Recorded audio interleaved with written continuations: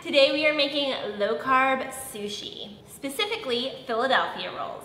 The ingredients you'll need for this recipe are a cucumber, full-fat cream cheese, and smoked wild salmon. I love sushi, I always have. In high school, I worked at a sushi restaurant. I feel like it's one of those things that you either love or you hate. I have found a way to get all that sushi flavor without any of those sushi carbs that come with all that rice. We are going to start with a cucumber, and we need to peel our cucumber. I am using my Joseph & Joseph peeler that I love, and I've done a review on that I will link below. We're just gonna peel all of the skin off, and we're gonna cut off both ends. And this part can be a little tricky, but don't be intimidated. It doesn't have to be perfect. It won't affect the taste.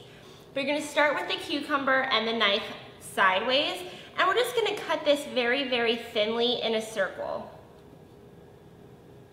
Kids, don't do this at home. It's dangerous. You need a sharp knife. Ask your parents.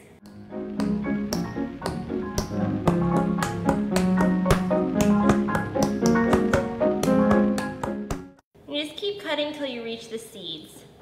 And you're gonna be left with a strip like this. If you've ever had a roll that was done like this at a sushi place, you might notice it's a lot thinner, but this is about as good as I can get it at home, and it does the job just fine.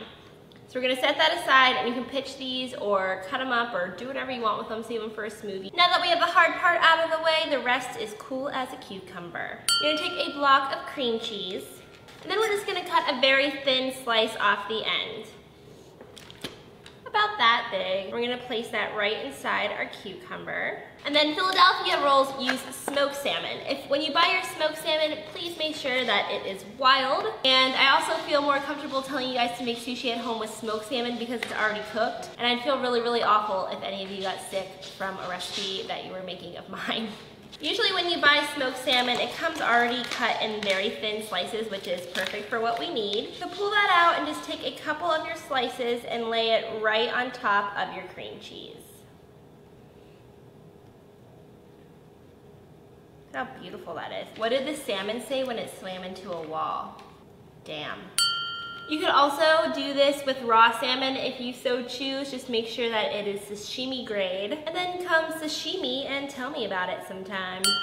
So once you have everything in your cucumber, you're just gonna push it to one end and roll it up. And we're just gonna slice it into a few pieces. I like mine pretty thick. And if you're strange like me, you have sushi plates. Go ahead and plate yours up really pretty. This makes a great lunch or snack or appetizer for guests. It's really pretty and impressive.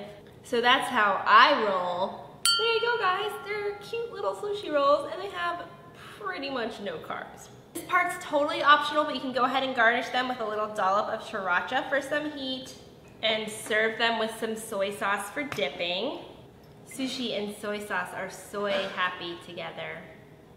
And that is all there is to making some low-carb sushi. So that's all for today, guys. If you make this recipe, be sure to shoot me a picture on Instagram, Facebook, or Twitter. I would love to see your sushi rolls, and get creative. If you have different things to put in your sushi rolls, throw them in there. Thanks for watching, guys. I'll see you next time. Bye.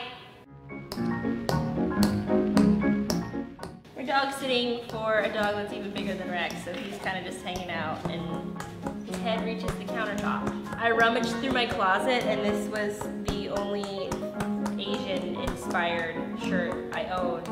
I thought it was kind of like kimono-ish. Not that kids would be making sushi. Or give the cucumbers to your dogs because they just love them. And there's your sushi. You okay, bud?